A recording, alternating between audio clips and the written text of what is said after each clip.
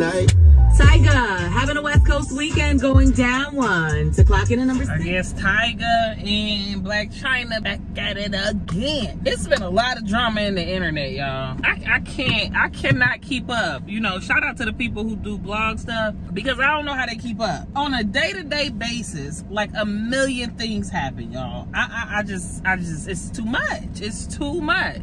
So apparently Tyga and Black China got some drama, something about some custody, yada, yada, yada. Gotta watch out who you have these babies by, straight up. I'm not saying that, you know, there's a foolproof method and one method is gonna lead you to success every time, because as you all know, ain't nothing 100%. But while there is nothing that is 100%, it's some situations that have better statistics, better odds than others. And the way people be setting themselves up for failure, it just blows my mind. They putting each other personal business out there, spilling the deeds on what happened when everybody found out that he was talking to the child. But I'm trying to figure out why she even put that out there, because like we all knew that he was talking to that child. The only reason why he's probably not in jail is because her parents let it rock. At the end of the day, it's wild out here in these streets. I can't. I was in carpool, well, not in carpool, but you know, taking Khaleesi to school and stuff like that, and I started listening to Steve Harvey Morning Show, but the podcast version, so I don't gotta do all the commercials and all of that stuff. Apparently something's going down with Brian McKnight, y'all. Let me tell you something. As much as I know about what be going on the internet, it's only a blip in the matrix, I swear, because I had no idea that Brian McKnight was feuding with his children like this. And what they were saying about something about his new wife, and they have a child together, and Brian McKnight apparently went and got his name changed, and I didn't really understand it, but I guess I gotta just read it, because I was listening to it and it wasn't making sense. But he got his name changed so that his son, his latest son, his newest son, would be a junior, which that kind of messes up the flow of things with his son who was the junior. I don't know, maybe he was the junior.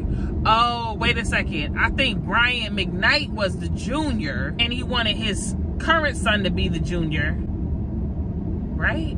So now it was like 2 juniors. I don't know. It's so so I said let me go see what Brian McKnight's talking about, because they said that he had a video, right? And I'm like, dude, he must got a YouTube page. So I went over and to his YouTube page, which is mostly music, and I found a video they were talking about, y'all.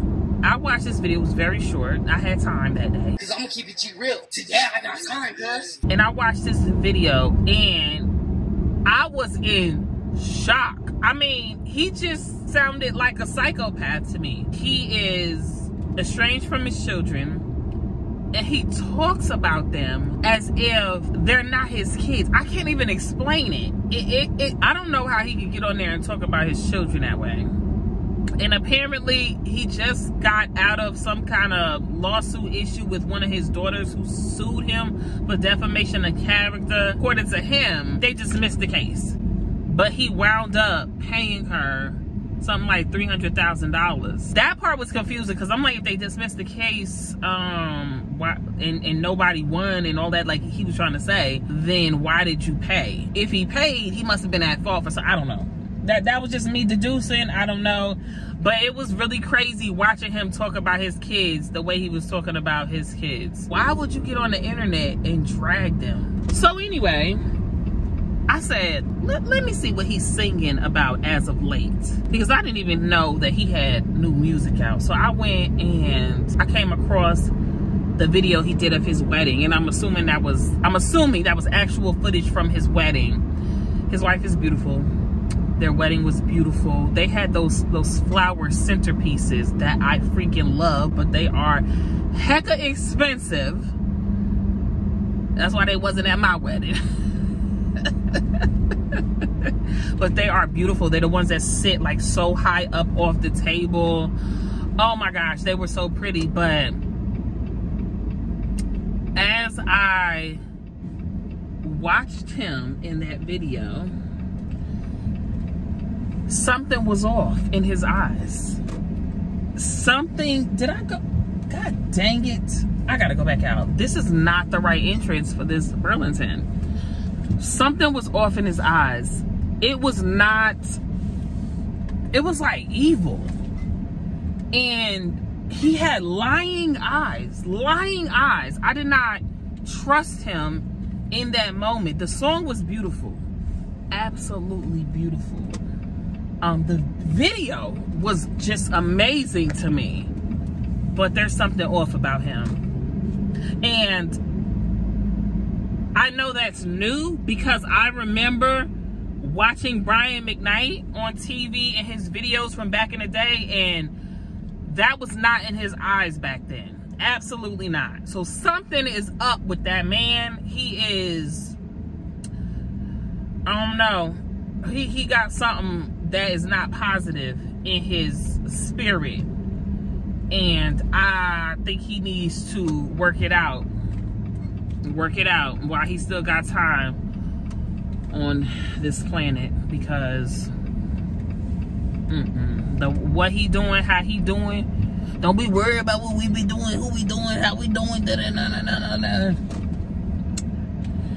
NLE Chopper. How y'all feel about NLE Chopper? He kind of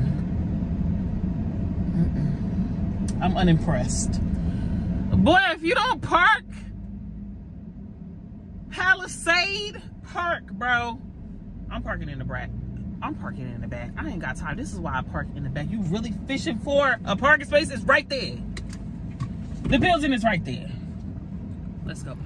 New Burlington, now open, excited.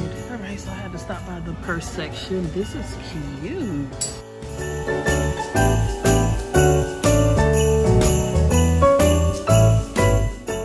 All right, I'm seeing a lot of Tommy Hilfiger and Guess.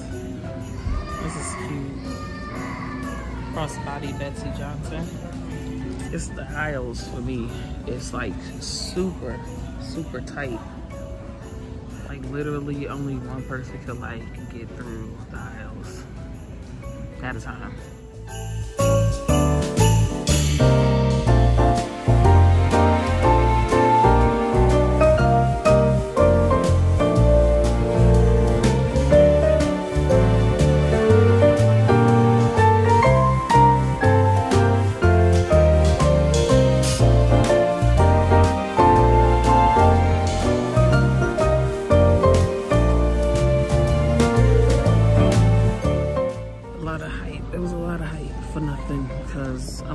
I don't even know if I'll come back in here for real. It ain't really nothing in here, and then these freaking aisles, it's a disappointment. So y'all, I done went in. You going too fast. You know this parking lot's tight and can't nobody see. I done went in Burlington, out of Burlington, in Sam's, out of Sam's. I was gonna get diapers and paper towels from Sam's, but the freaking diapers are cheaper at Walmart, so I'm gonna have to go to Walmart, y'all. I was not expecting that, but them paper towels was definitely cheaper here at Sam's.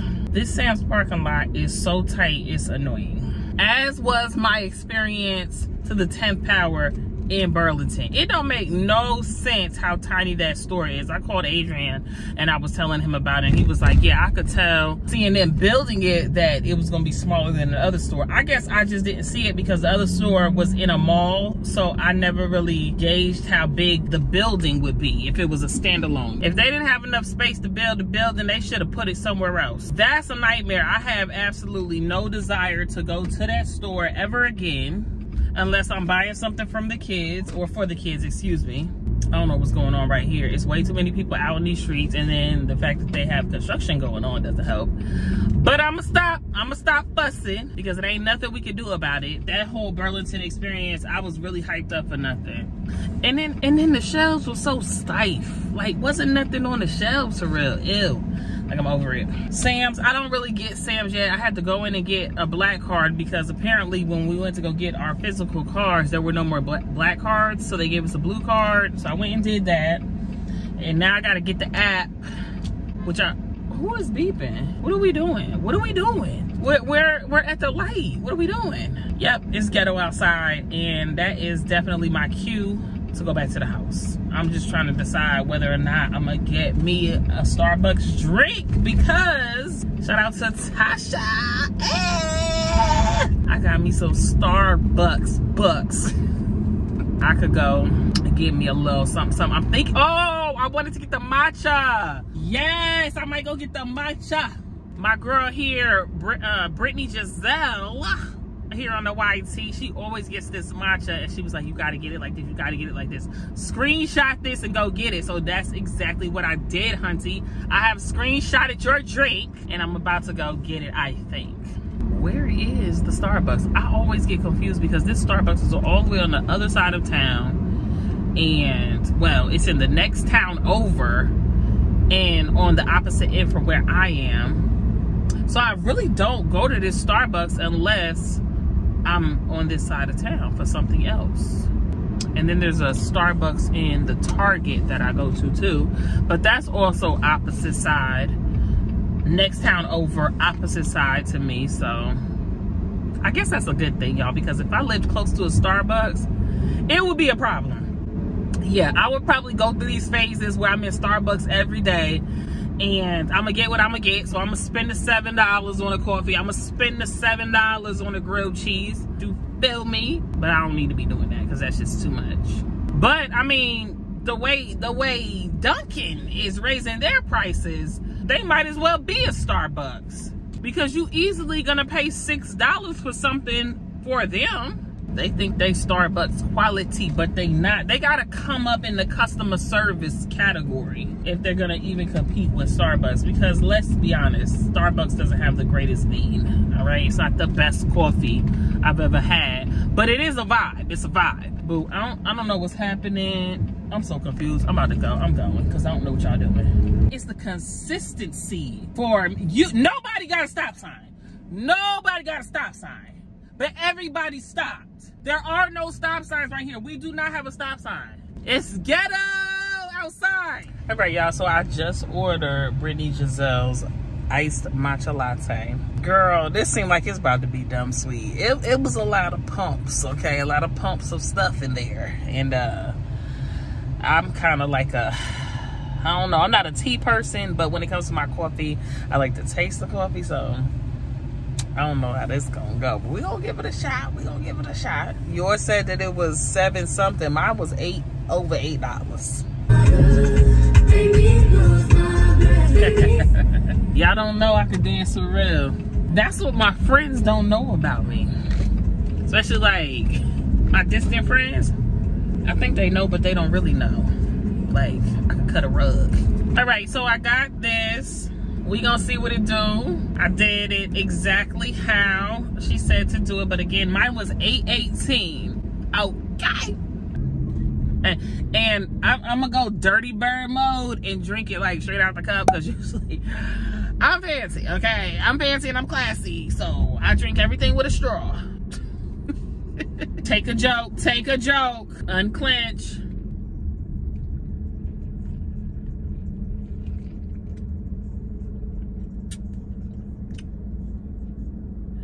Well, that's good. Okay, I don't feel like I got a lot of venti, okay, because of the cold foam, I guess that's at the top, but I'll take it. It tastes pretty good. I just feel like they didn't make it right or something. Like, they didn't give me enough. Pretty good. I would definitely order this again.